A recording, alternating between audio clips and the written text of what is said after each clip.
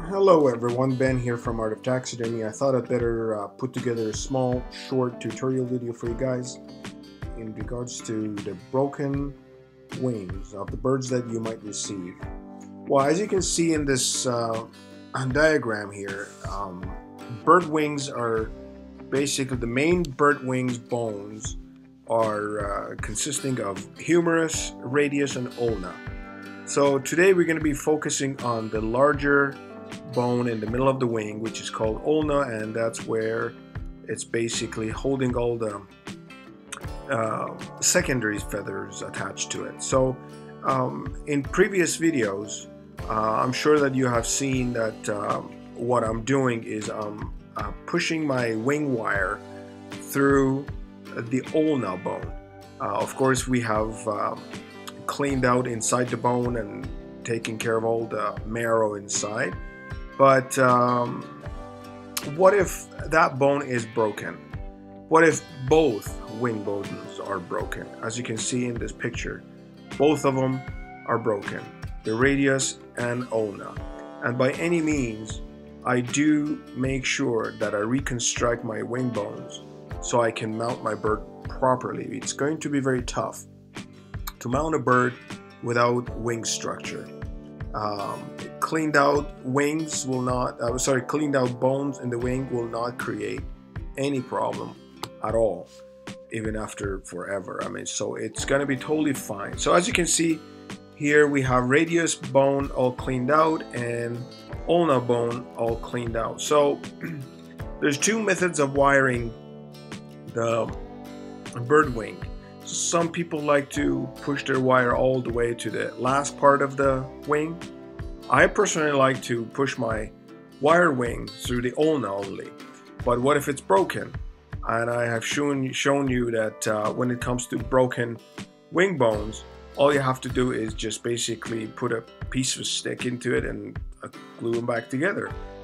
But we're gonna have to push the wire into it, and then we cannot, because it's blocked by the piece of wood. So a very easy solution to it. As you can see, I am putting a piece of ice cream stick cut down to the right diameter so I can put it into the radius bone, and I make sure that it's fitting properly and snug. And of course, this is a case of a clean cut, clean broken wing after the impact on the road on this juvenile bald eagle.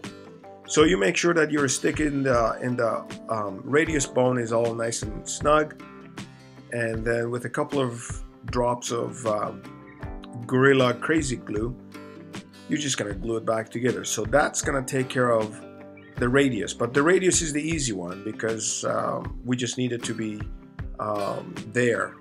We're not pushing any wire through it. And if we want to create the same scenario for the ulna bone, we're gonna run into issue of not being able to push the wire through because there's a block of wood in there. Of course, you can push the wire outside of the bones and go right underneath the skin all the way to the tip of the bone, to the tip of the wing, but that's not what I like to do.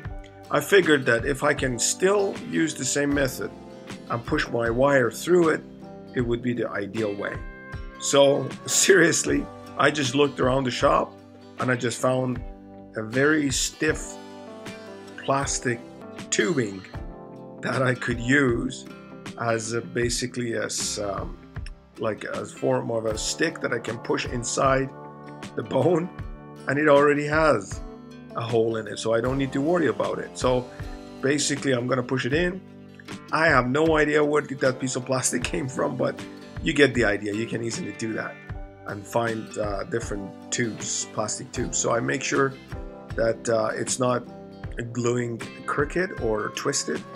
So I just pull it out a little bit here, and then drop of crazy glue or two, and then with the spray activator, it's all done. Now we can easily push our wire through the ulna bone and continue the mount. Hopefully you like this video. Please, if you liked it, hit the like button and share it with your friends. That helps the channel grow. I'm sure there's a lot of guys out there that they're looking for more taxidermy tips. lead them to the right direction. Thank you very much, guys. If you have any question or concern, please leave it in the comment area. We'll answer every single one of them. Thanks. Have a good one.